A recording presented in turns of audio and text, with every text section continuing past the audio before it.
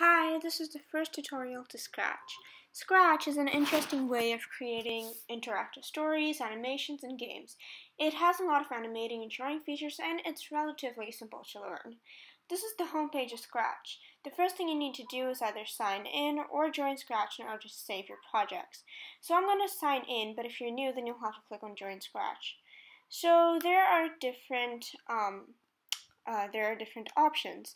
So you have create, explore, discuss, and about. Since we want to make a program, we're going to click on the create option.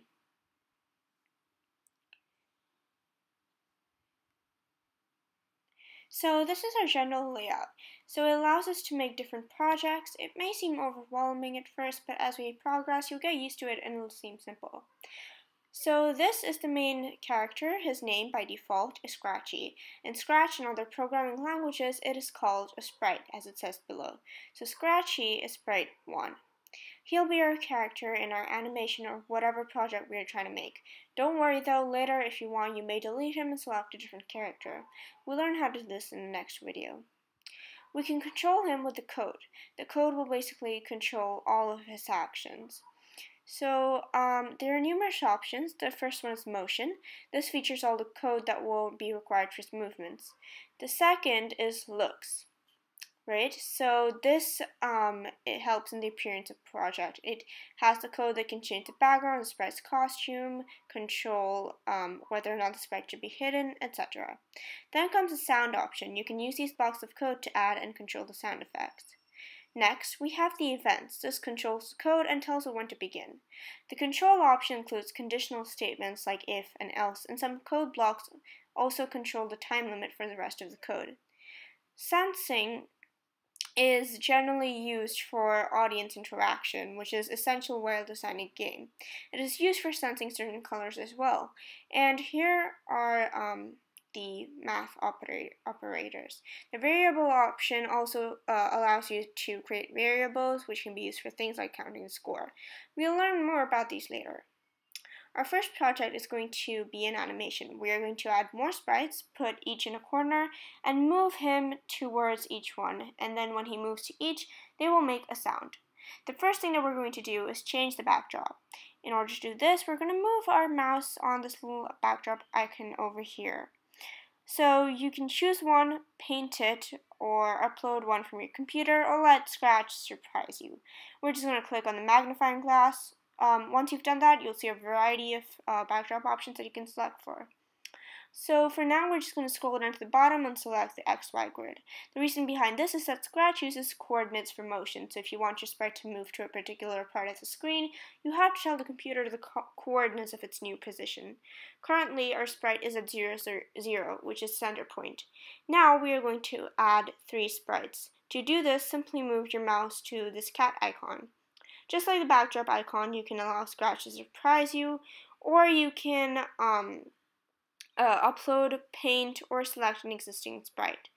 We are going to click on the magnifying glass.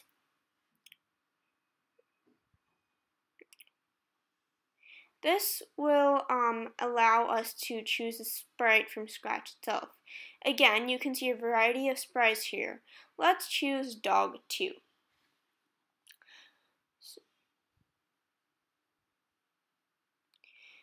Since we want the sprites in different corners, let's move the dog to the top left corner.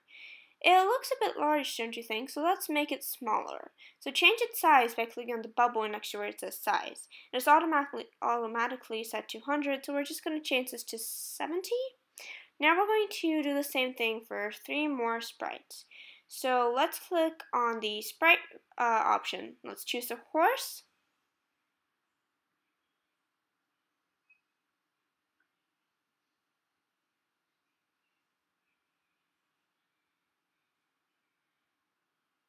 Yeah, and let's move it to the bottom left corner.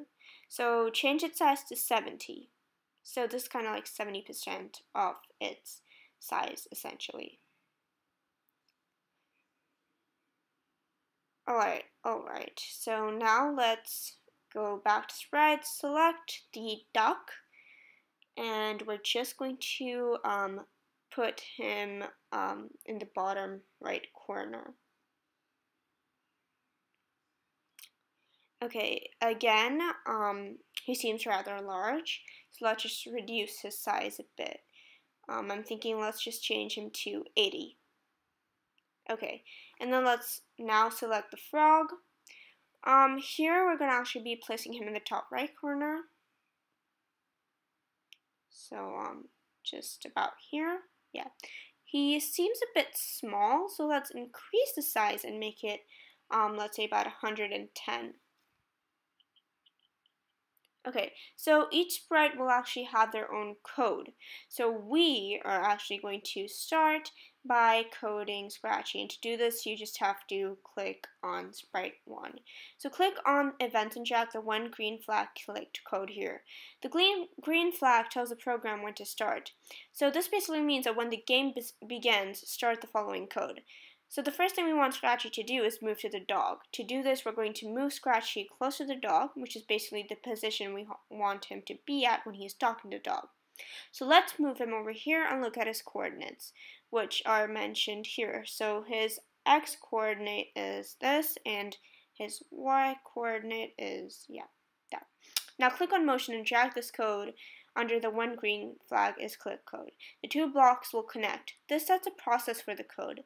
So the code will start from the first block and then progress down. So remember to put the code in order. Coming back, as you may have noticed, the coordinates are already set. Generally, the motion blocks detect the sprite's current coordinates and change them accordingly, which is simpler for us. Now we're going to make Scratchy say something. So click on looks and drag the say hello for 2 seconds code. We're going to change the dialogue a bit, so click on the bubble with hello and delete it. Type hello dog. Let's leave the time limit as it is. This way Scratchy will say the dialogue for 2 seconds. Next, let's make him move to the frog. So we're going to move him to find out the coordinates like we did before. Since his coordinates will automatically change the motion box, all we have to do now is select the go to x coordinate, y coordinate block, and drag it and add it to our code. Let's go back to the looks and add the dialogue for the frog. So let's drag the say block and change the dialogue from hello to hello frog. Right, so now let's do the same thing with the duck and the horse. Okay, so I'm just going to move him here. Yeah.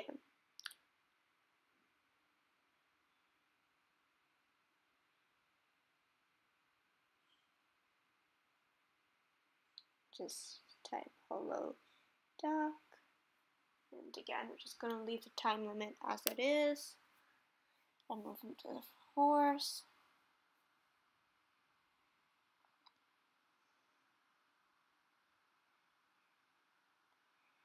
This is one of the simplest codes, one of the simplest programs actually. Okay, now let's click on the green flag and see how it runs.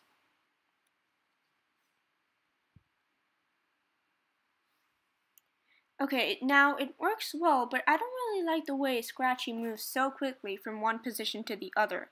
So let's make it seem as though he's walking. To do this, we're going to change the go-to code, and actually we're going to be switching it with the glide code. So let me just do that. This just makes it a bit smoother. You can always use the go-to code, but this just makes it a bit smoother. I just like it this way. Okay, yeah, so let's just move this here and put the code and change the X and Y values. Yeah, we're just going to delete that first, though.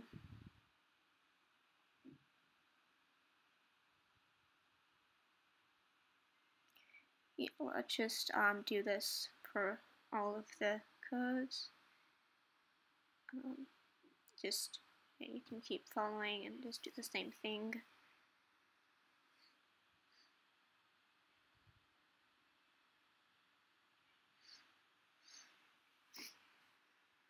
Remember to enter the correct X and Y values, that's very important.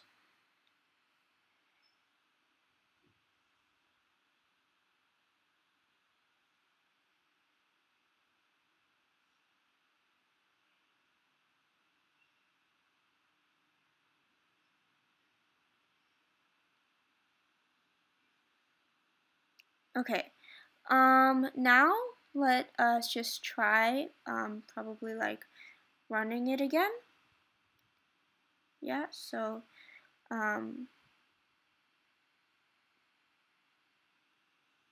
yeah, now that we have it, we just run it. There we go. Okay, yeah, it looks much smoother now. This is pretty nice, right? Although, another thing that we could improve is Scratchy's start and end position. So actually I want him to start from the center. So as you can see, what I'm doing is, I'm actually putting the go to 00 code. So essentially what this is going to do, and I'm putting this in the beginning and the end. So basically what this is going to do, it's going to ensure that Scratchy's first and last position is the center, which is 00, which is also the origin, right? And the reason we don't put the glide to code at the beginning is that we don't want Scratchy to slowly go from his last position to the center, right? We want him to start at the position. So really this may be a bit overwhelming at first, but with practice you'll understand better. Okay, so I've just gone and I've named this project 1, and I've saved it. Okay, yeah. So that's it for this video. In the next tutorial, you will learn how to deal with costumes and backdrops, and we're just going to be making the program even better. Okay, bye.